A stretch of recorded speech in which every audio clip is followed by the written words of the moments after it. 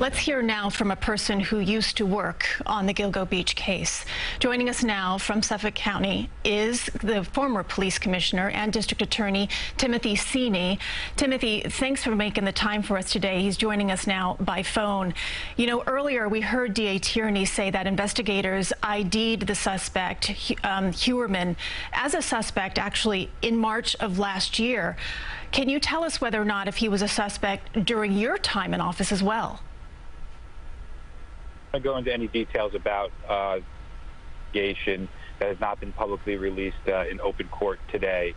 I will say that investigation has been going on at an intense level for several years, and it's so satisfying to see that this case has now been charged and brought into this next chapter where now the DA's office needs to focus on securing justice in the courtroom. And it'll be interesting to see if the defendant, the people to go to trial and test their evidence in court. And I'm confident that at the end of the day, although the defendant is entitled to the presumption of innocence, I'm confident that the people will prevail and prove this case beyond a reasonable doubt. Given your experience in the case, also just in law enforcement and also at the DA's office, DA Tierney also mentioned today that he would have liked to keep this task force together and continue this investigation, but he alluded to the fact that making the arrest now was important. What do you think was behind that? Take a dangerous person off the streets as soon as possible. I mean, clearly you have to develop enough evidence to have for the arrest, but you also want to make sure you're going to be able to prove that case beyond a reasonable doubt, and your ability to collect evidence regarding an individual is hampered when it becomes public and when the person is arrested. So it's a balancing act between taking someone off the street as soon as possible, but ensuring that you obtain enough evidence to prove that person's guilt in a court of law.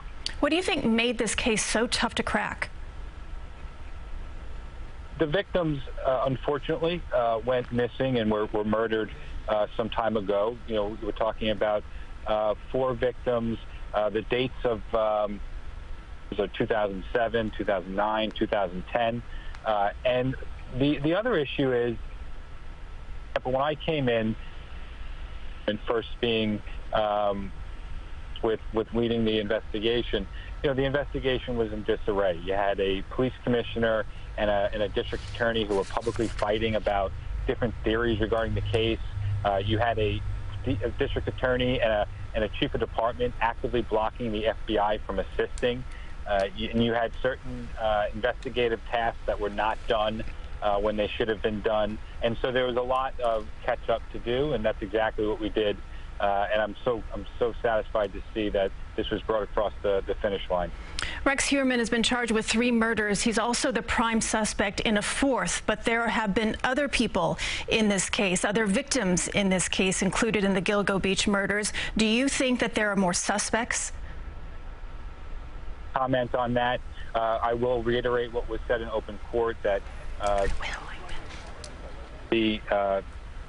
or as they're commonly referred to,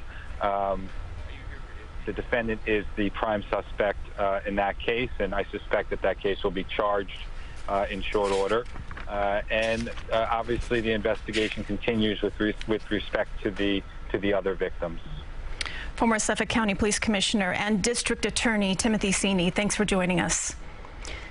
Our coverage of this breaking news is just getting started, and our team of reporters will continue working to bring you new details on every angle right here on CBS 2 and also streaming on CBS News New York.